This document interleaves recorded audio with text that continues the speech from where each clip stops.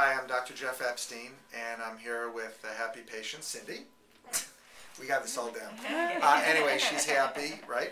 Yes, thank you. She is exactly 2 weeks out from a facelift, which included work in the neck as well as the mid-face. We also did a small implant primarily to give her augmentation of the jowl region, because as we get older we lose some of our support, our bony structure of the mandible, and she had particularly deep sulcuses, and you can see these are her before photos.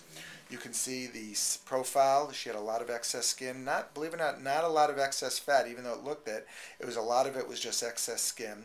She had this is the area I was talking about, was that under projected jaw, sort of like the jaw minimal, the reduction in the jaw structure. So anyway, what we did on her, and as I said, she's 2 weeks out, and she had a full facelift. Let's go ahead and first you can see her neck profile.